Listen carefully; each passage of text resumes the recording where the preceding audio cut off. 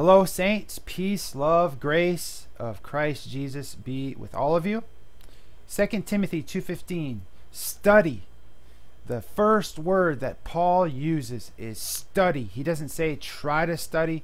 He doesn't say study when you have time. He doesn't say just get around to studying. Paul writes, study to show thyself approved unto God, a workman that needeth not to be ashamed, rightly dividing the word of truth. And what is the word of truth? It is the entire Bible, all 66 books from Genesis to Revelation. In fact, Paul has much to say about how we're to treat the gospel, things to avoid and things to especially pay attention to. In Galatians 1 verse 7, which is not another, and here he's talking about the gospel, but there be some that trouble you. Here he's talking about people that have other gospels, false teachers that try to trick you and try to pull you away from right division and would pervert the gospel of Christ. Verse 8, but though we or an angel from heaven preach any other gospel unto you than that which we have preached unto you, let him be accursed. As we said before, so say I now again, if any man preach any other gospel unto you than that ye have received, let him be accursed. So what gospel is Paul talking about here when he says ye have received? To answer that question, we go to 1 Corinthians 15, 1 through 4. Moreover, brethren, I declare unto you the gospel which I preached unto you, which also ye have received, and wherein ye stand, by which also ye are saved, if ye keep in memory what I preached unto you, unless ye have believed in vain. For I delivered unto you first of all that which I also received, how that Christ died for our sins according to the Scriptures, and that he was buried, and that he rose again the third day according to the Scriptures. So we see the gospel that Paul says we have received. It's clear in 1 Corinthians 15, 1 through 4. Also, Paul says, if anyone, whether it be a man or angel, preach anything other than this gospel, let them be accursed. Very serious situation. Paul warns us again in Colossians 2:8, beware lest any man spoil you through philosophy and vain deceit, after the tradition of men, after the rudiments of the world, and not after Christ. It's clear that Paul was concerned about the body of Christ being tricked into believing false gospels even back in his day 2,000 years ago. We see in Thessalonians, people were forging some of Paul's letters and spreading a whole new gospel, a false teaching concerning the rapture and the day of the Lord. Again, Paul writes about his concern over this and over all the other false gospels that were floating around back then. Look at Acts chapter 20 and verse 28. Take heed therefore unto yourselves and to all the flock over the which the Holy Ghost hath made you overseers, to feed the church of God, which ye have purchased with his own blood. For I know this, that after my departing shall grievous wolves enter in among you, not sparing the flock. Also of your own selves shall men arise, speaking perverse things, to draw away disciples after them. Therefore watch and remember that by the space of 3 years I ceased not to warn everyone night and day with tears. And lastly, Paul delivers a very serious and severe warning in 1 Corinthians 16:22.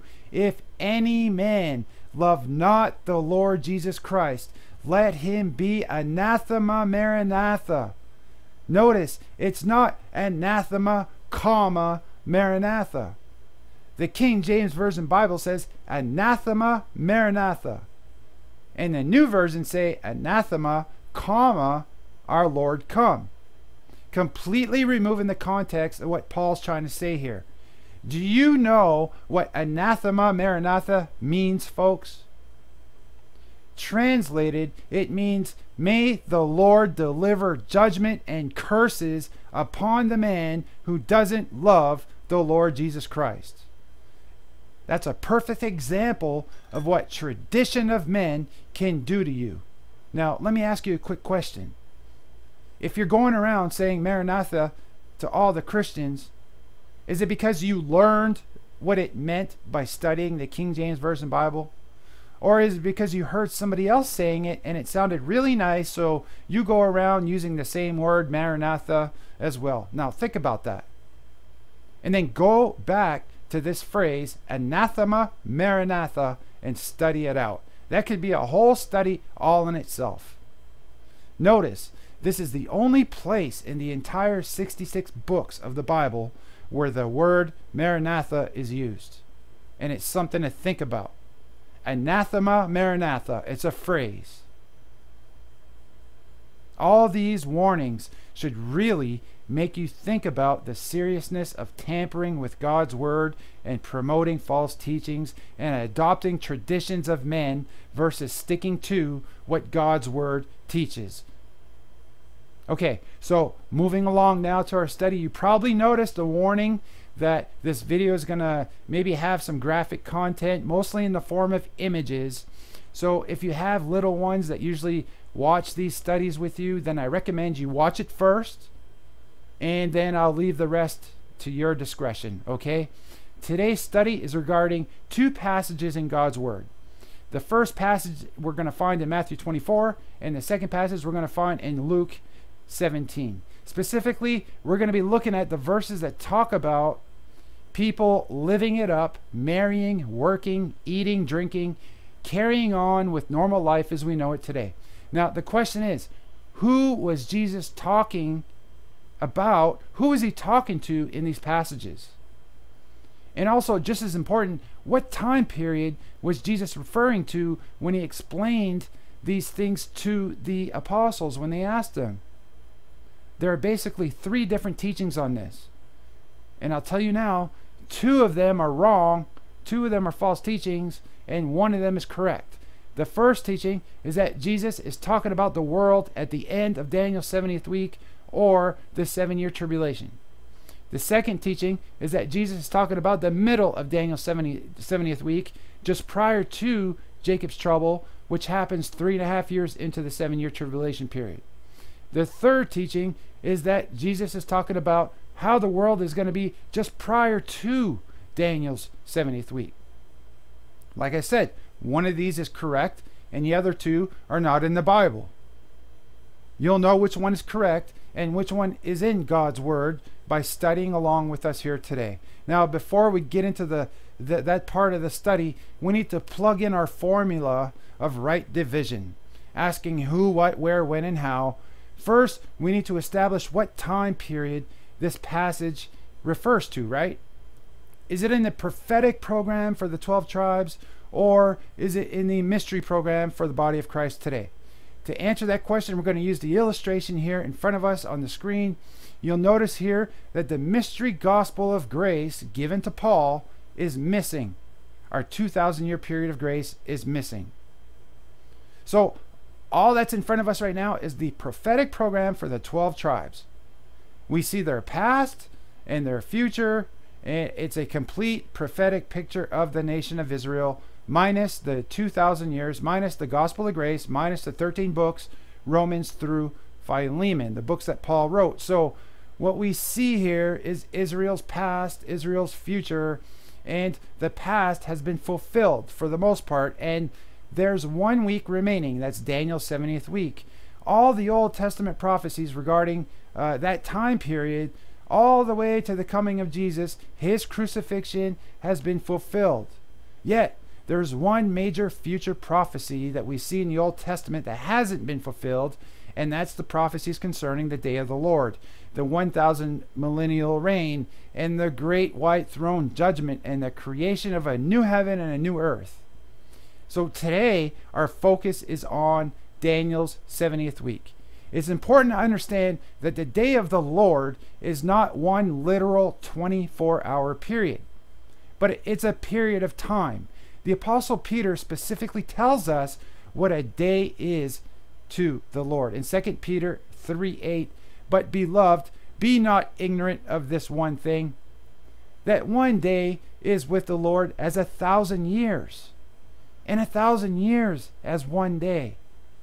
And we'll see when we look at scripture on this, that when Jesus says, no man knoweth the hour of that day, he's speaking about not knowing the exact time the clock will start ticking into Daniel's 70th week, or the 7-year tribulation period. And when the apostles asked Jesus when these things would happen, he tells them, no one knows, not even the angels, when this day is going to begin. But he does tell them some details of the events that are going to happen during the day of the Lord. And many of the Old Testament prophets were given prophecies concerning the day of the Lord. And one of them was the prophet Daniel. The angel told Daniel that God established 70 weeks of time for his people, the Jews. In Daniel 9:24-27, 70 weeks are determined upon thy people. Thy people means Israel. These are Daniel's people. And upon thy holy city, to finish the transgression, and to make an end of sins, and to make reconciliation for iniquity, and to bring in everlasting righteousness, and to seal up the vision and prophecy, and to anoint the most holy. And we know also that Daniel was given some details about the day of the Lord, but he wasn't given all of them. The angel told Daniel to seal up the book, and later in the future, more of the prophecy would be explained in more detail. And that's where John comes into play. Jesus Christ, our Lord, gave John a more detailed play-by-play about Daniel's vision and all the other Old Testament prophecies concerning the day of the Lord. You see, John got to see what Daniel wanted to see, but had the book sealed in his face. Daniel wanted, he wasn't allowed to see what John was shown in the book of Revelation. So now we have the book of Revelation, and it's all about the day of the Lord and about Daniel's prophecy. For who, though? For who is this for? It's still for Daniel's people. That didn't change. It's still for and to the 12 tribes of Israel, the nation of Israel. Keep in mind, we're still talking about Israel only, even without the body of Christ, the Apostle Paul, the past 2,000 years. We've removed that from the picture, remember? So we can see that the book of Revelation would have happened even if they would have accepted Jesus Christ as their Messiah 2,000 years ago. Something interesting is that the day of the Lord will be the third day, right? Just like Jesus rose on the third day, the day of the Lord will begin on the third day, the 3,000th millennium. And in case you haven't noticed, this year ends the second day. We're at the end of the 2,000th year. The next 1,000 years will be the millennial period when Christ Jesus is on earth ruling over the 12 tribes. Just that's something to think about. Remember, it's the revelation of Jesus Christ. It's not John's revelation, it's the revelation of Christ Jesus. Also, something I think that hinders people from understanding these 7 years is that they underestimate the destruction that happens during this period of time. Jesus himself tells us that Daniel's week is going to be worse than the flood, which killed everyone on the planet except for 8 people. God tells us that he's going to intervene in Daniel's 70th week just to save some flesh on the earth. Without God's intervention, all flesh would be destroyed during the 7 years of Daniel's week. Okay, so let's begin by reading both passages in context. Remember, we need to ask who, what, where, when, and how to rightly divide. We need to understand the context of what's going on before trying to understand anything in God's word, right? This is all about studying to show ourselves approved unto God as workmen, not being ashamed, rightly dividing the word of truth. Paraphrasing here, okay? So don't throw any stones at me just yet. So now, let's study out the first passage that we're dealing with here in Matthew 24 in verse 38. We'll be looking at that specific passage, but let's start in Matthew 24 verse 1. And Jesus went out and departed from the temple, and his disciples came to him for to show him the buildings of the temple. Okay, so Jesus here is speaking just to the disciples. And Jesus said unto them, see ye not all these things? Verily I say unto you, there shall not be left here one stone upon another that shall not be thrown down. Jesus talking about the destruction of the temple. And as he sat upon the Mount of Olives, the disciples came unto him privately, saying, tell us, when shall these things be? And what shall be the sign of thy coming and of the end of the world? And the word world here means age, at the end of the age. They're asking him about the day of the Lord here. And remember, the day of the Lord is a period of time. It's not a 24-hour period. And specifically, they're talking about Daniel's prophecy here, okay? And Jesus answered and said unto them, take heed that no man deceive you. Notice here in verse 4 through 8 that we're going to be reading, Jesus is telling them about the first 3 seals in Daniel's prophecy, also known as the book of Revelation, the first 3 seals. In the verse we just read, in verse 4, Jesus tells them about the Antichrist coming to power, seal number 1. In verse 5, for many shall come in my name, saying, I am Christ, and shall deceive many. Again, this is the first seal, the Antichrist coming to power. In verse 6, and ye shall hear of wars and rumors of wars. See that ye be not troubled, for all these things must come to pass, but the end is not yet. Okay, there Jesus told them about the second seal, wars and rumors of wars. In verse 7, for nation shall rise against nation, and kingdom against kingdom, and there shall be famines and pestilences and earthquakes in diverse places. And in that verse, Jesus tells them about the third seal, famine, pestilence, plagues. And that brings us to the middle of Daniel's week, and you're going to see why. And in verse 8, all these are the beginning of sorrows. The beginning of sorrows, these are what the false new perversion Bibles call the birth pangs, right? Jesus tells his disciples that the birth pains will be the first 3 seals that we see in the book of Revelation, the first 3.5 years of Daniel's 70th week. And how do we know it's the first half? Then look what Jesus says here in verse 8 through 20. We see the abomination of desolation, the Antichrist. We see the beast system going after the Jews and those that love Jesus Christ and so forth. In verse 9, then shall they deliver you up to be afflicted, and shall kill you, and ye shall be hated of all nations for my name's sake. And then shall many be offended, and shall betray one another, and shall hate one another.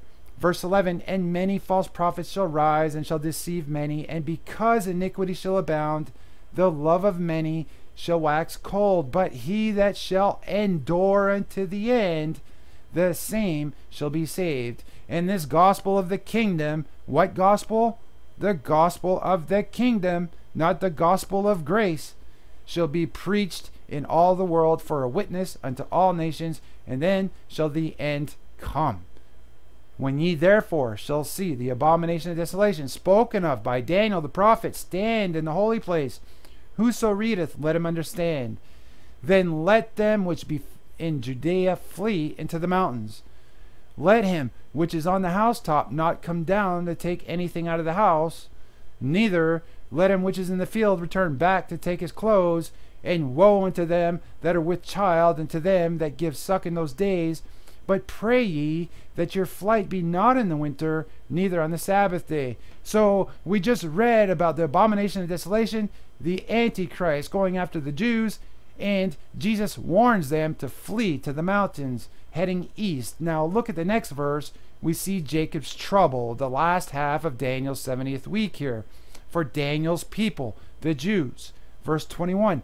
For then shall be great tribulation, such as was not since the beginning of the world to this time, no, nor ever shall be. Great tribulation, Jacob's trouble.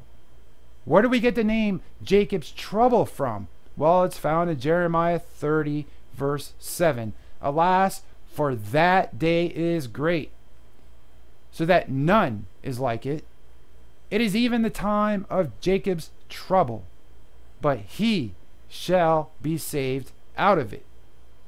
And except those days should be shortened, there should no flesh be saved, but for the elect's sake, those days shall be shortened. Now, let me ask you a question here about this point. Let me ask you, at this point, does it sound thus far like people are going to be living normally, eating and drinking and marrying, etc.? Think about that.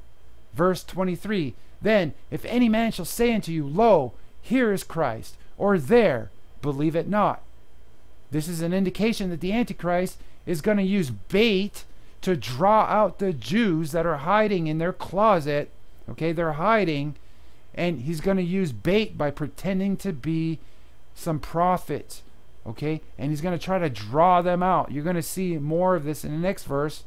In verse 24, for there shall arise false Christs and false prophets, and shall show great signs and wonders, insomuch that, if it were possible, they shall deceive the very elect.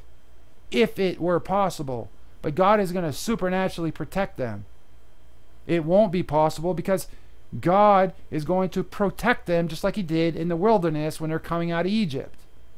He's going to protect them from the Antichrist. He's going to protect them from being tempted. Okay? Verse 25, behold, I have told you before.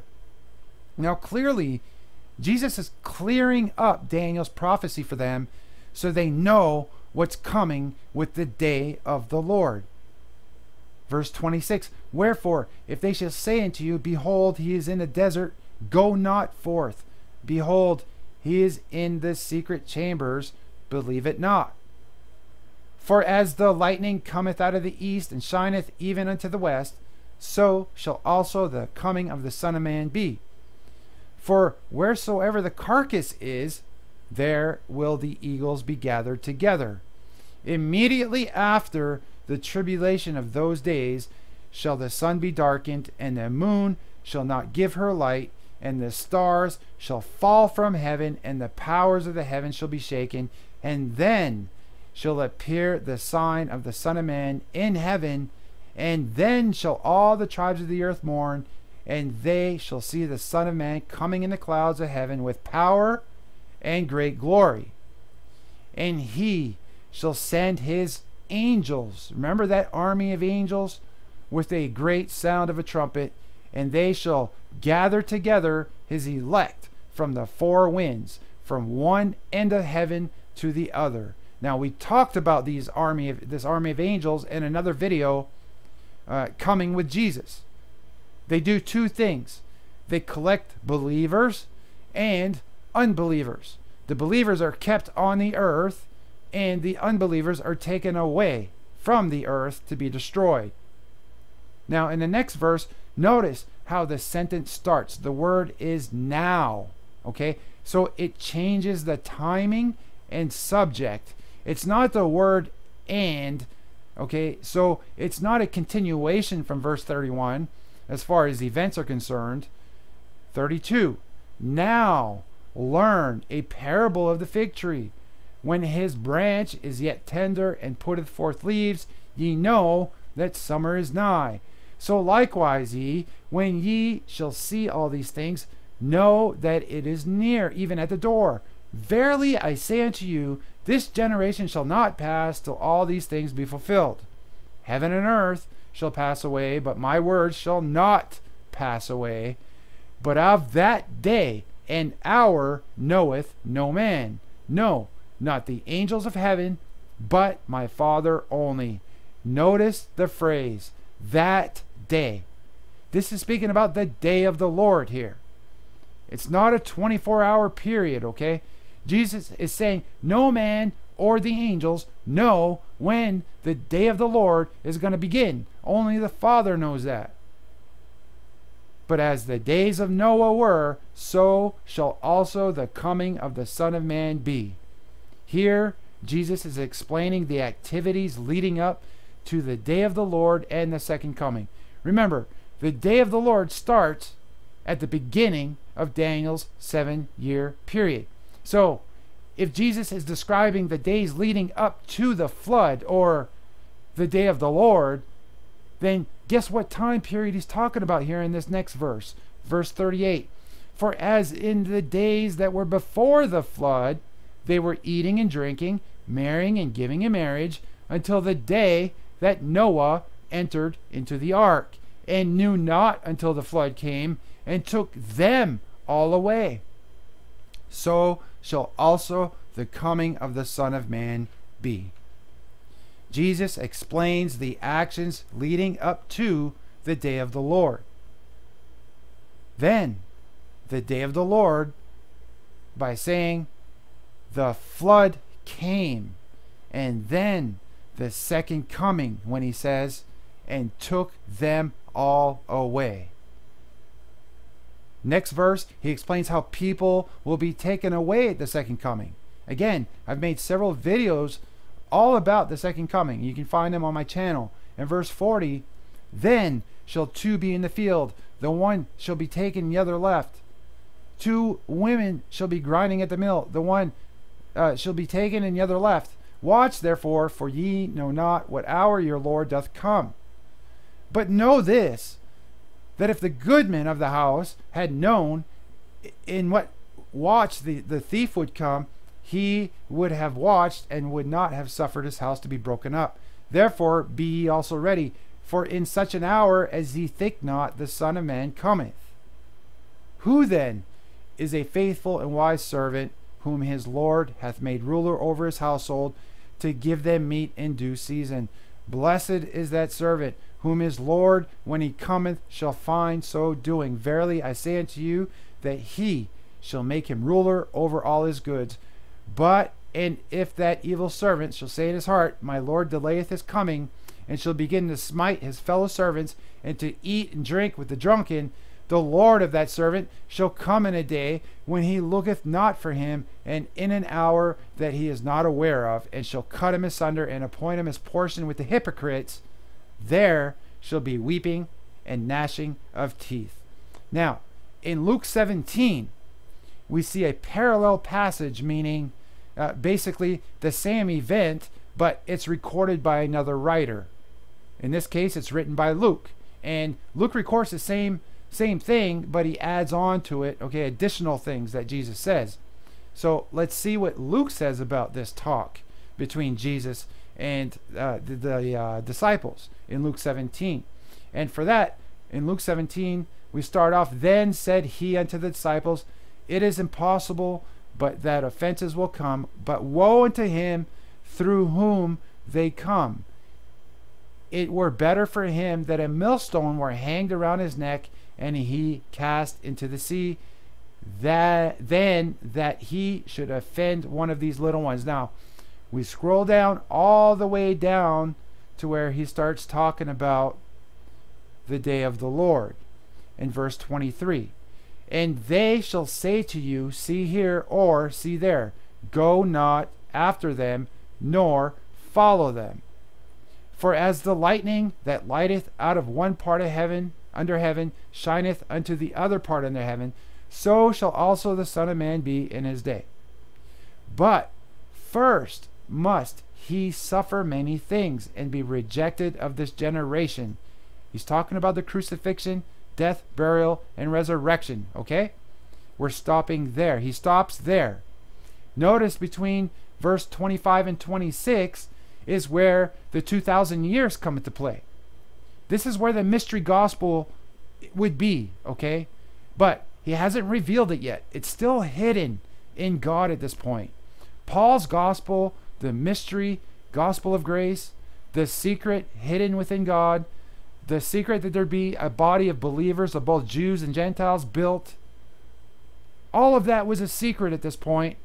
So Jesus tells them, verse 25, about his, first there has to come a crucifixion. You know, first he must suffer many things and be rejected of this generation. And then he skips over 2,000 years. And look what verse 26 says.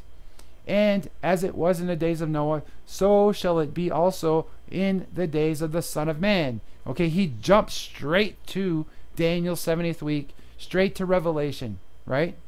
Verse 27. They did eat, they drank, they married wives, they were given in marriage until the day of the Lord, beginning of Daniel's 70th week, that Noah entered into the ark, and the flood came and destroyed them all.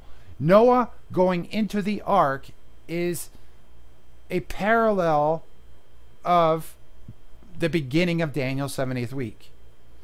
Noah going into the ark is the same thing as the Jewish remnant going into hiding for 7 years.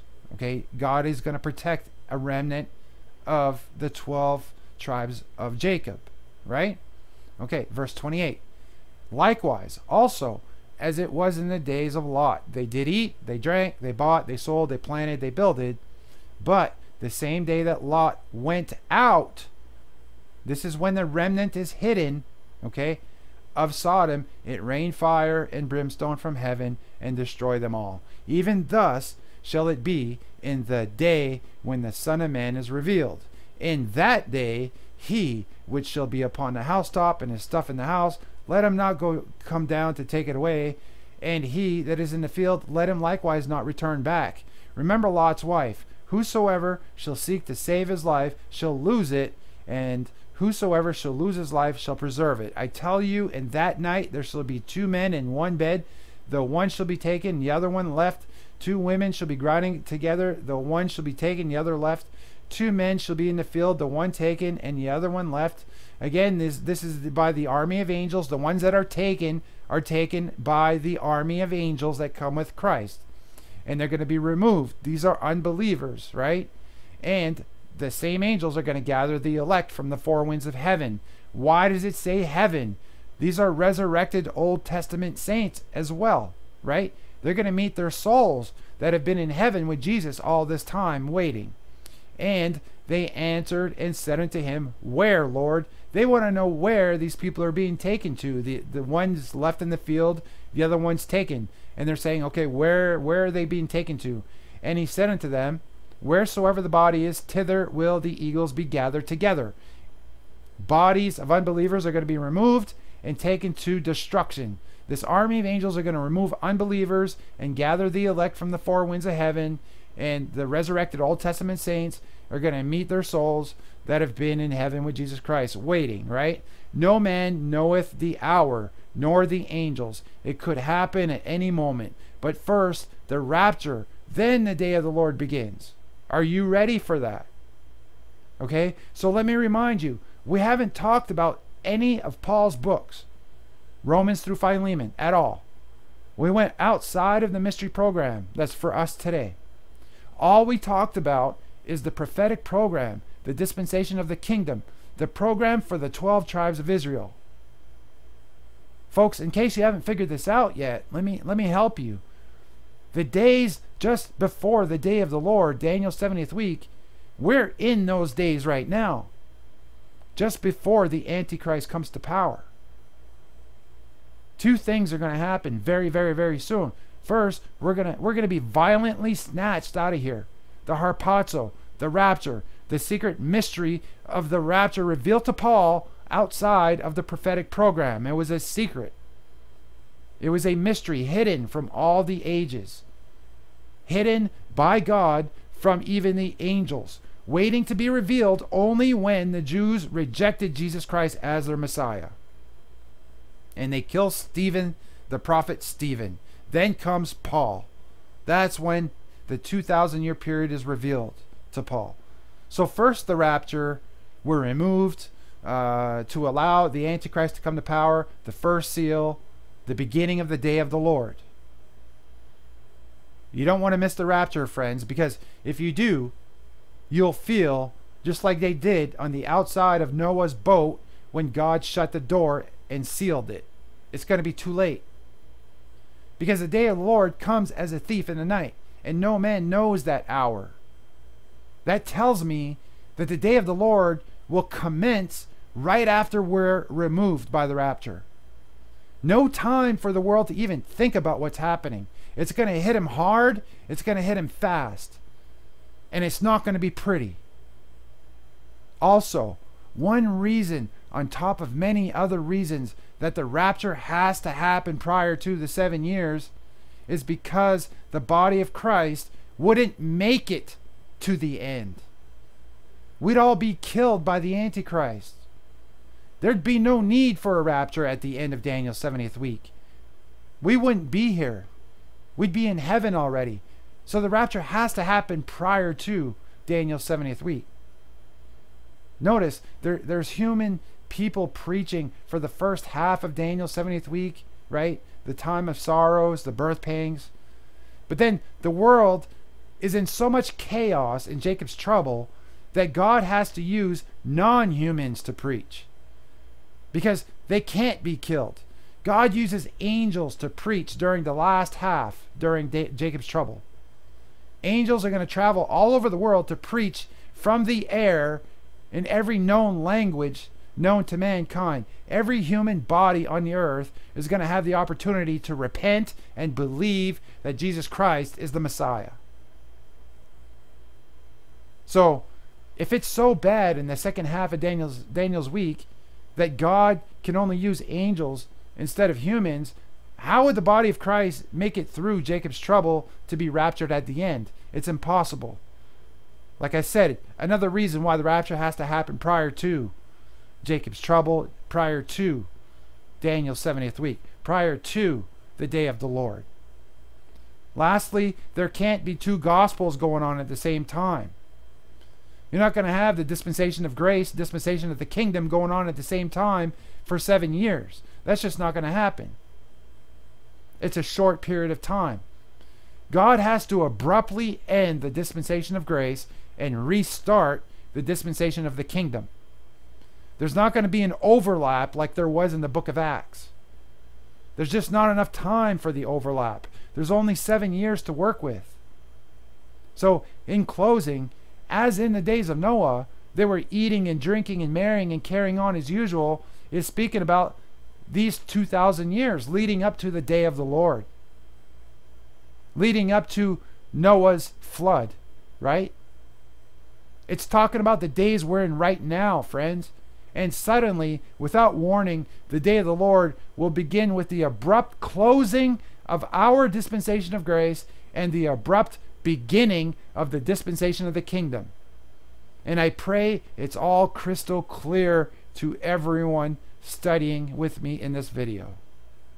Thanks for studying with me, saints. Peace, love, grace of Christ Jesus be with all of you. Lord willing, I'll see you on the next video.